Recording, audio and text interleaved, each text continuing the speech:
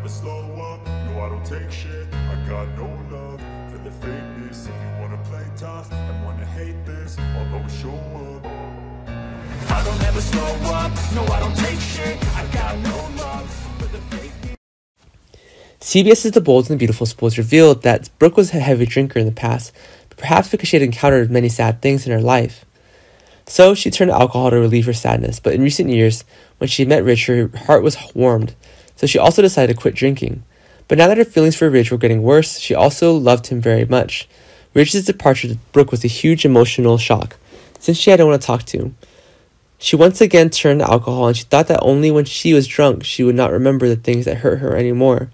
Brooke was so helpless with what had happened to her recently. All the troubles came to her, so she suddenly couldn't keep up. There were also times when she was weak and thought of committing suicide. Brooke was really pitiful this time around, and she was mentally and physically broken. Perhaps now only alcohol is the place for her to heal herself. And now she's back to the same alcoholic as she used to be. Hope and Liam see their mother like that, and it's really heartbreaking. The two also confide in Brooke, and although Liam is only a son-in-law, he took care of Brooke very carefully, and their relationship became more and more intimate day by day. In a drunken Brooke moment, she mistook Liam for Ridge, and she rushed to kiss him. Brooke did something she couldn't have done, and she probably will regret it.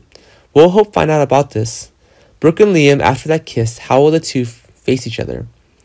Later that evening, Brooke and Liam met face to face, but are very awkward. Both are feeling sorry for Hope, and they are very worried. If Hope found out about this, would she freak out? Because for Brooke and Liam both love their other half very much, and both are very afraid of the person they love will leave them. It's all speculation now.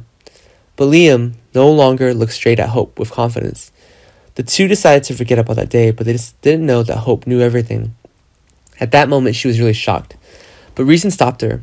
Hope gave herself a short period of time to adjust her psychology, and she decided to meet those two and tell them all. She would never forgive Brooke and Liam. For Hope, the two people she used to love were the ones she loved so much. She could do everything for them, but she could accept that she was betrayed by the two important people. Liam is really guilty. He really needs Hope by his side, and now she's pregnant. He was afraid that if Hope got too excited, it would affect the unborn child, so he apologized sincerely, hoping that Hope would forgive him this time, and that they would live the peaceful life like before. Brooke is now regretting her actions because of her after breaking up. Only Hope and Liam were by her side. The aftermath of the breakup for Brooke was so terrible. She didn't seem to want to live anymore, but thanks to Liam, who is always willing to listen to Brooke, he always gives her the best advice and is also the guy who pulled Brooke out of her psychological black hole. But once she was so drunk that she couldn't control herself, she rushed to the street to end her life. Unfortunately, Liam arrived in time and saved her life. When the drunkenness was still not over, Brooke looked at Liam but thought it was Ridge.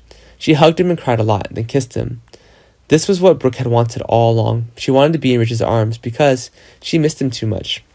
When she was drunk, everyone thought it was Ridge. When Brooke took the initiative to kiss her, Liam was surprised.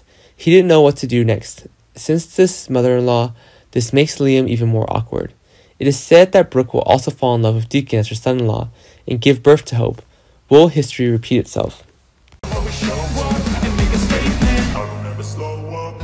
Take shit, I got no love for the fakeness. If you wanna play tough and wanna hate this, I'll always show up.